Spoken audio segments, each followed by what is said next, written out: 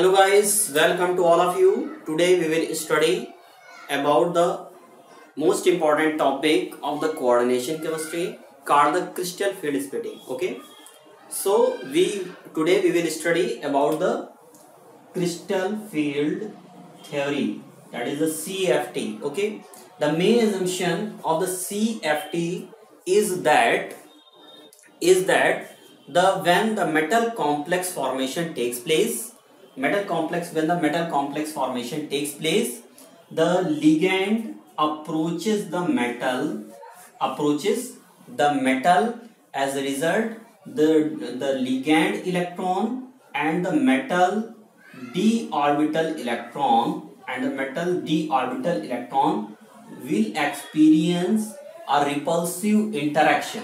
Okay, when the ligands come to the metal for the formation of the complex, the ligand electron and the metal d electron will experience a repulsive interaction. As a result, the d orbital of the metal is splitted into the two energy levels. Okay, this is called the crystal field splitting.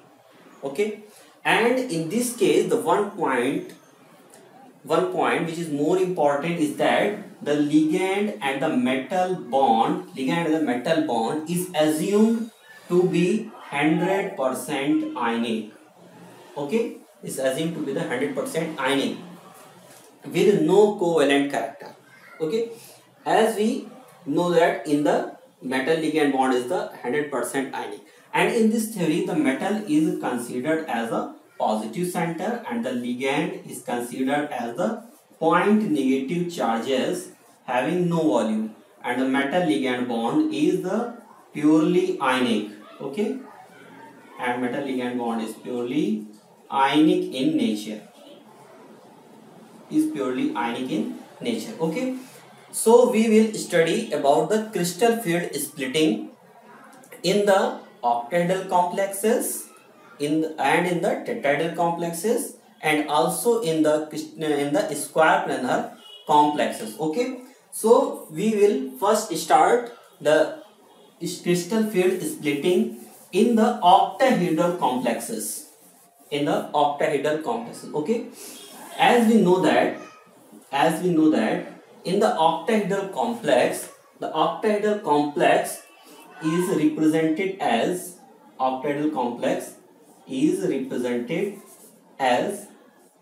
there are four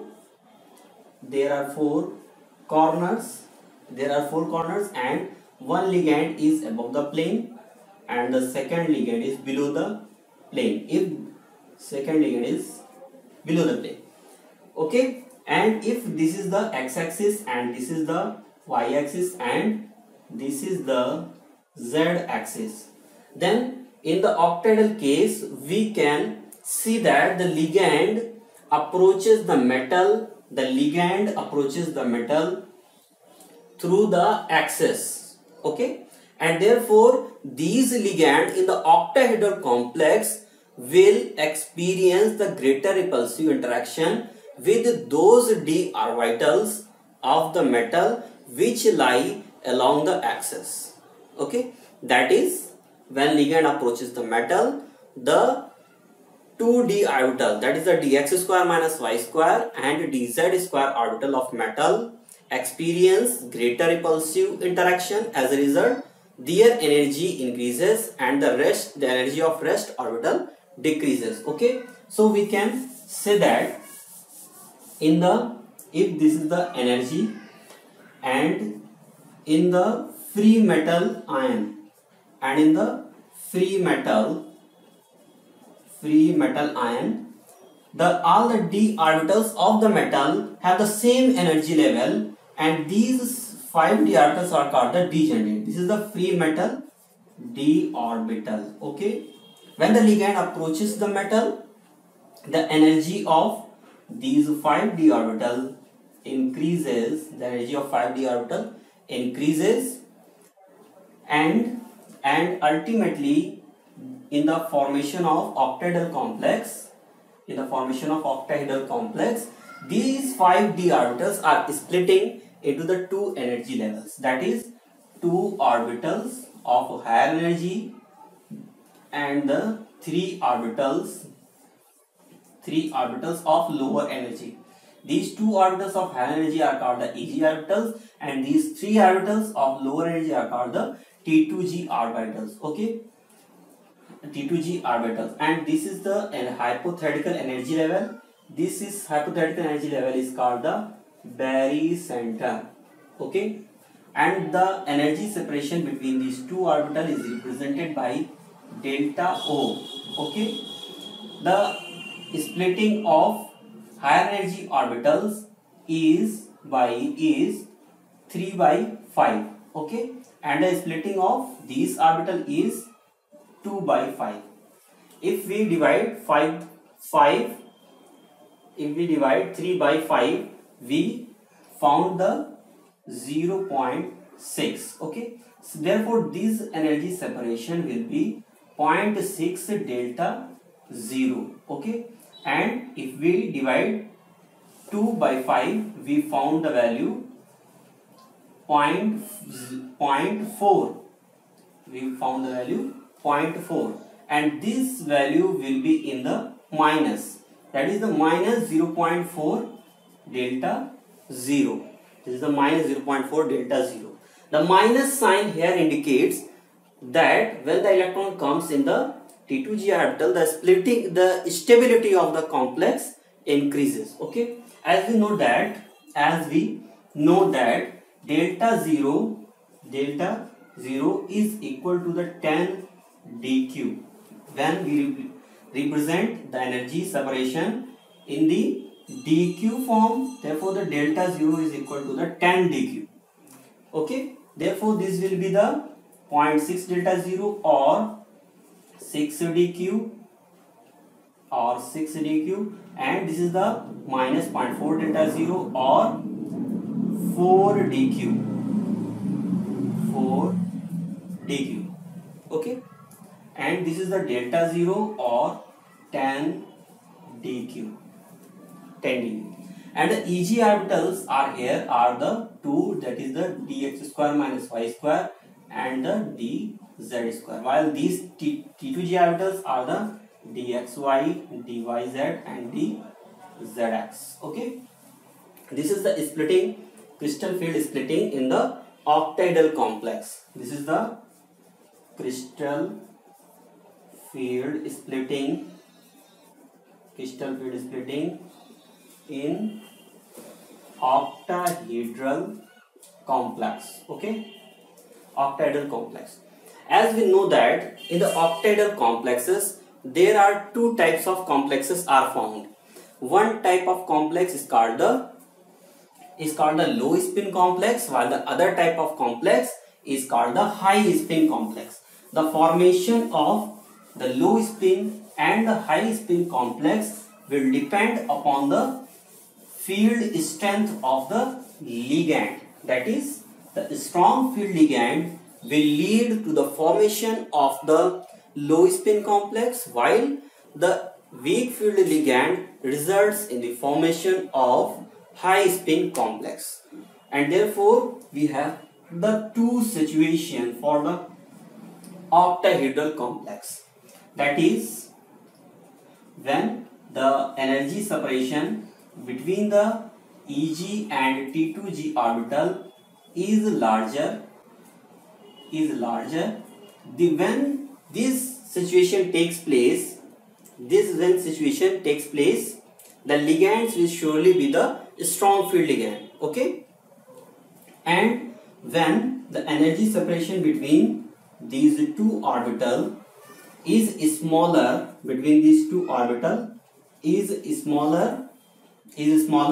this situation takes place when the ligand is weak field ligand. Therefore we can say that the ligand which results in the greater splitting of d orbital is called the strong field ligand. Okay, strong field ligand. And therefore we can say that in the strong field ligand the energy separation between these two orbitals will be larger. Okay, and if we consider the case of D4 complex, we can say that the the 3 electron will always be come in the T2g orbital, while the 4th electron will have the two possibilities, that is the 4th electron will pair in the T2g orbital, or it will pair in the it will be remain unpaired in the EG orbital. Okay, the pairing of these orbital, the pairing of this electron will take place on this energy separation. Okay, as we know that when the energy separation is greater, the 4th electron will pair in the T2g orbital and will not jump to the EG orbital, because this energy separation is very large. Okay, therefore in this situation delta 0 is greater than the pairing energy. P stands for the pairing energy. Okay, the pairing energy, what is the pairing energy? Pairing energy is the energy penalty which the electron have to pair in order to pair up. Okay, we can say that in case of the strong field ligand, the pairing energy is smaller than the delta 0, and therefore the complex formed will have the lesser number of unpaired electron, and this complex is called the low spin complex. This is called the low spin complex. Okay, these low spin complexes, we can say that the low spin complexes, the low spin octahedral complexes are also called the inner orbital complexes. Okay, as we know that in the inner orbital complexes the hybridization is D2sp3. The hybridization is the D2sp3, and therefore we can conclude that strong field ligand, in case of strong field ligand, the pairing of electron takes place, and in this case the delta 0 is greater than the pairing energy and low spin complex formation takes place. The low spin complexes are also called the inner orbital complexes, in which the hybridization is D2sp3. Now we will, in case of the weak field ligand,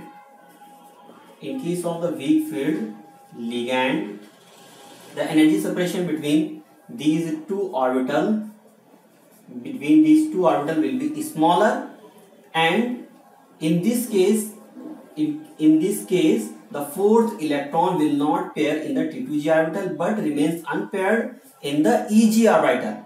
Okay, in this case the number of unpaired electrons are greater, and therefore this type of complex in which the number of electrons are greater are called the high spin complex. Okay, in this case delta 0 is lesser than the pairing energy, and in this situation the complex is called the high spin complex. Okay, and the high spin complex are also called outer orbital complex, and we know that in the outer orbital complex the hybridization will be the sp3d2. The hybridization will be the sp3d2. This is about the splitting of the octahedral complex. Okay, therefore in the case of octahedral complex there are two situations. The complex will either be the low spin or the high spin complex. Now we will study about the splitting of d orbital in the tetrahedral complexes. As we know that in the tetrahedral complexes the splitting is just reverse to that of the octahedral complex. Okay, we know that in the tetrahedral complex the ligand approaches the metal through between the axes, and therefore the d orbital of the metal which have the lobes between the axes experience the greater repulsive interaction, and as a result the energy of these three orbitals which have the lobes between the axes are of the higher energy, and those orbitals which have the lobes along the axis will be of lower energy. Okay, in the tetrahedral case the d orbital, this is the free metals d orbital, and all the d orbitals are the degenerate. In case of tetrahedral complex, first the energy of these orbitals increases. First the energy of these orbitals increases, and in the tetrahedral cases, the situation is totally reverse. That is, there will be the 3 orbitals of higher energy, and there will be the 2 orbital of lower energy. This is called the these 2 orbital are called the E orbital, and these 3 orbital are called the T2 orbital. Okay, and this energy separation is called the delta T. T stands for the tetrahedral, and the hypothetical energy state is called the barycenter. It's called the barycenter. These 3 orbitals are the d xy, dy z, and dz, while these 2 orbitals are the dx square minus y square and dz square.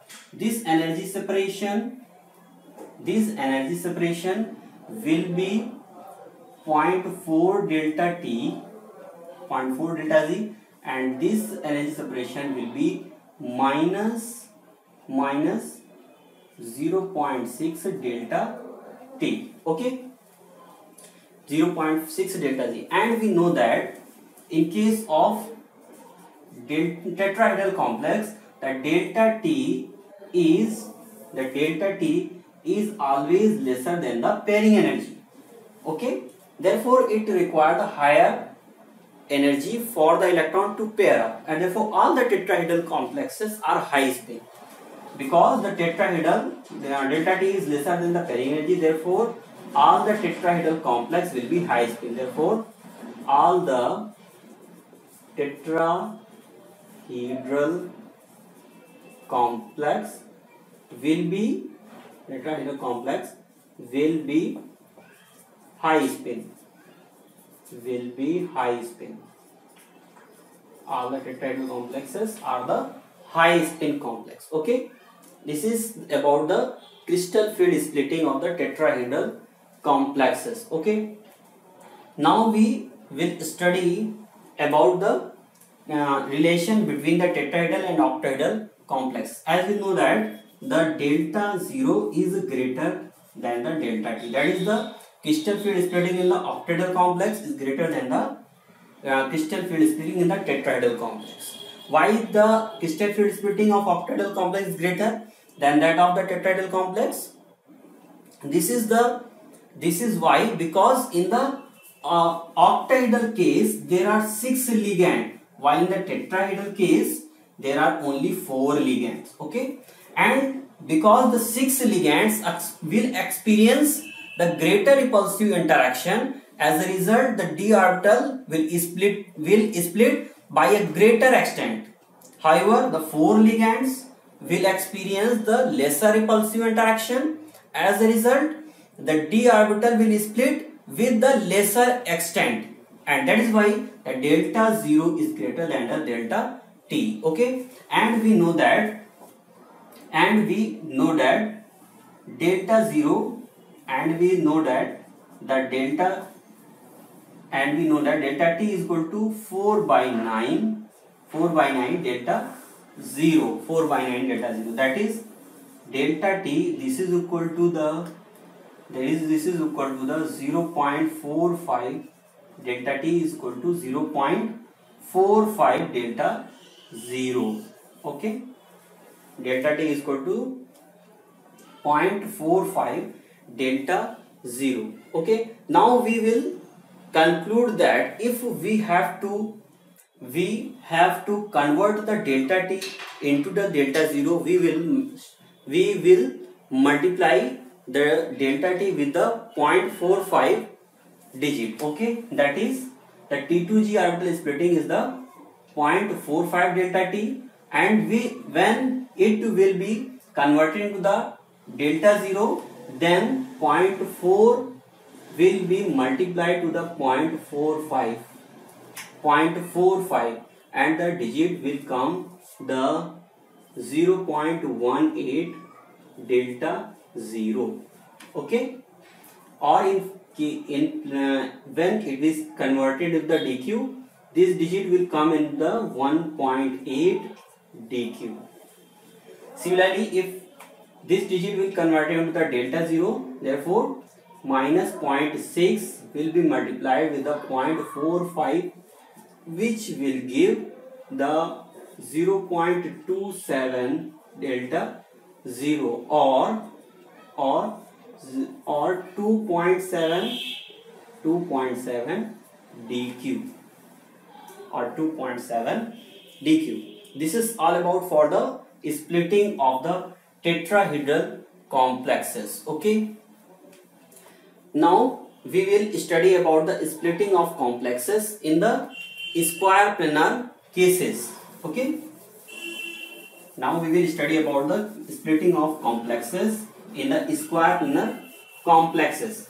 As we know that in the square planar complexes there are only the 4 ligands. There are only the 4 ligands, and the square planar complex and the formation of square planar complex is considered to be takes place from the octahedral complex. Okay, if there is the octahedral complex, there is a octahedral complex. Okay, this is the octahedral complex.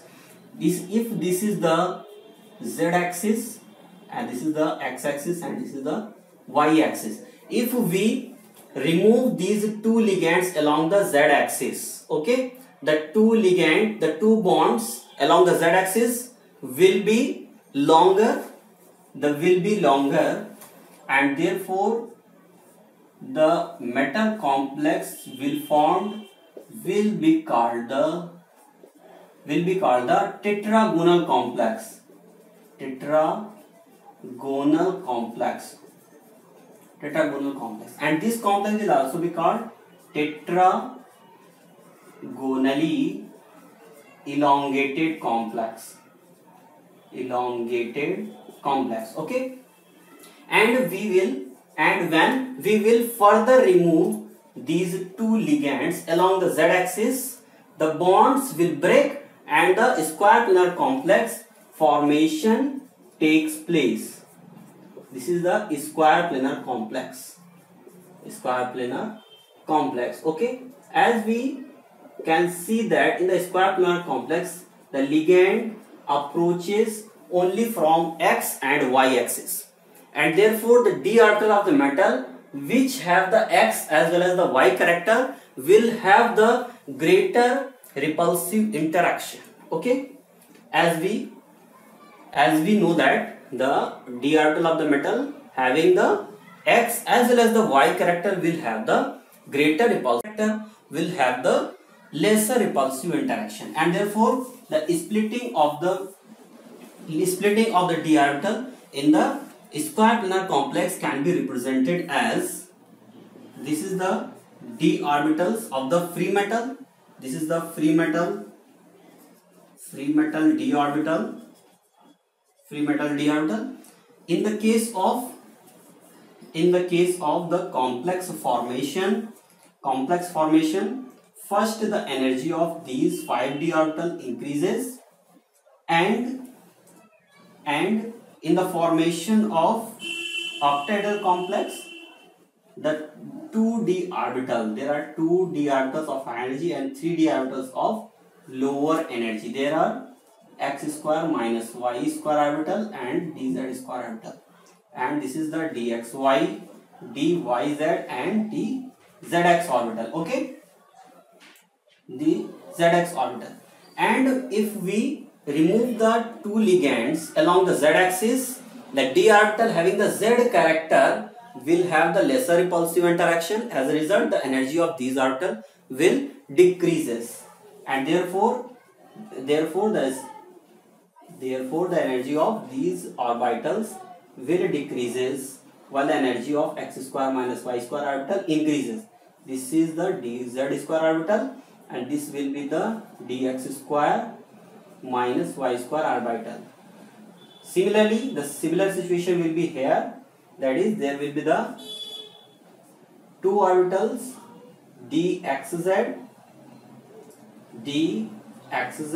and dyz yz will be of lower energy. Dxz and dyz will be of lower energy, while the dxy orbital will be of higher energy.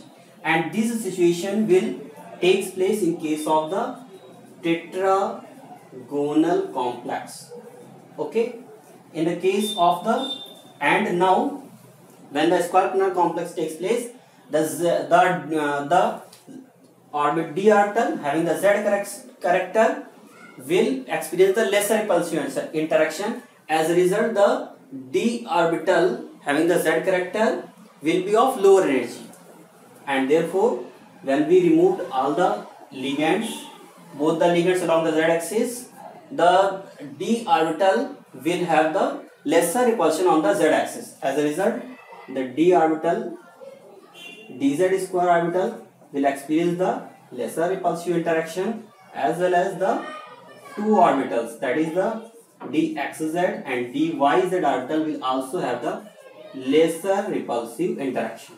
As a result, the energy of these two orbitals decreases, while the energy of these two orbitals increases, that is the dx square dxy, and this is the dx square minus y square orbital. Okay, this is the crystal field splitting in the square planar complex, and here is the crystal field splitting, that is the delta 1, and this is the delta 2, and this is the delta 3. Okay, generally the delta 1 will be equal to the delta sp. Okay, and we know that this orbital, that is the dx square minus y square orbital, is the anti-bonding molecular orbital, while these three orbitals are bonding molecular orbital. Okay, the delta 1 is equal to the delta sp. Okay, as we know that delta sp is equal to the 1.3 delta 0, delta 1.3 delta 0, and also we know that delta t is equal to 4 by 9 delta 0. If we put delta 0, this is equal to the 9 by 4 delta 9 by 4 delta 0 is equal to 9 by 4 delta t. This will be equal to, therefore delta 0 is equal to the delta 0 is equal to the 2.25 delta t. Delta 0 is equal to the 2.25 delta t. If we put this value here, we found that delta sp, this is equal to 1.3 into 2.25 delta t, and this will be 9.2, and this will be the 2.925 delta t. That is, the delta sp is almost equal to the 3 delta t. Okay, this is the relation between the delta sp and delta t. That is, delta sp is almost equal to the 3 delta t. Okay, and 3 delta t. Okay, this is all about for today. So please subscribe my channel and ring the bell icon. Thank you.